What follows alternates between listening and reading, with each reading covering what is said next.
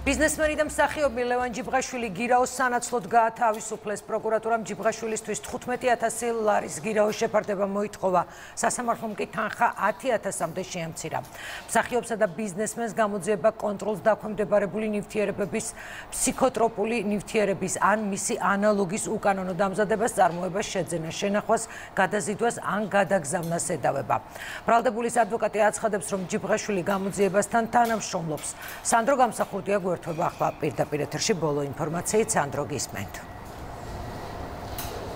დღევანდელ სასამართლოს ხტომაზე პროკურორმა მოითხოვა, რომ ლევან ჯიბღაშვილის მიმართ გამოყენებულიყო აღკვეთი ღონისძიების სახით 15,000 ლარიანი გირაო მოსამართლემ ნაწილობრივ გაიზიარა ეს შუამდგომლობა, მან ასევე დააკმაყოფილა დაცვის მხარის პოზიციას და საბოლოოდ ლევან ჯიბღაშვილს განესაზღვრა 10,000 ლარიანი გირაო, რაც იმას ნიშნავს, რომ სასამართლო პროცესის დაწყებამდე მსახიობი და ბიზნესმენი სწორედ ამ თანხის გადახდის შემდეგ იქნება გათავისუფლებული წინასწარი პატიმრობიდან. რაც შეეხება საქმის მასალებს და საქმის დეტალებს, ცნობილი ხდება, რომ ლევან ჯიბღაშვილი აღიარებს წარდგენილ ბრალს, ანუ ის აღიარებს ფაქტს, რომ მან შეიძინა ნარკოტიკული საშუალება და ასევე ცნობილია ის, რომ ლევან ჯიბღაშვილს ავტომობილის პირადი ჩხრეკისას ჰქონდა 2 სხვადასხვა ტიპის ნარკოტიკული საშუალება. რაც შეეხება უშუალოდ ბრალდებულის პოზიციას, ლევან ჯიბღაშვილი დღეს სასამართლოს ხტომაზე მოკლე კომენტარით შემოიფარგლა, მან ბოდიში მოუხადა ოჯახის წევრებს, ახლობლებს და საზოგადოებას და მადლობა გადაუხადა ჟურნალისტებს ობიექტური გაშუქებისთვის და უფალს განსაცდელისთვის.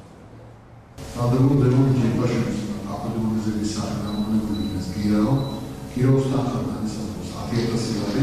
ძალიან დიდი მადლობა ამ განსაცდელისთვის, იმიტომ რომ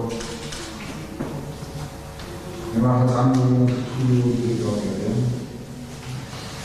და ძალიან დიდი შემოგადაუხადა ეს შემოჭრას და ესულეთ საზოგადოებას არსებული სიტუაციის გამო ძალიან დიდი მადლობა გადაუხადა თვითონ ჟურნალისტ რომელსაც უნდა საერთოდ დაუთმო ამ თემის გარშემო ადეკვატურობას.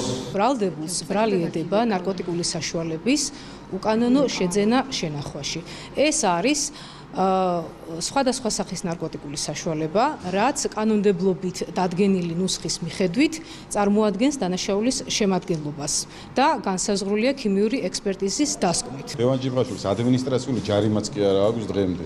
ის აქტიურად თანამშრომლობდა გამოძიებასთან, არ უარყოფდა წარდგენილ ბრალს, ამიტომაც არანაირი ფორმალური საფუძველიც კი, რომ უფრო მკაცრი აღკვეთის ღონისძიება, მაგალითად პატიმრობა გამოყენებულიყო, არ არსებობდა და მე ვფიქრობ, რომ პროკურატურა მას თავის მხრივ გაითვალისწინა ეს, როდესაც პატიმრობის ნაცვლად მოითხოვა გირაო და სასამართლომ, როდესაც შეამცირა გირაოს ოდენობა.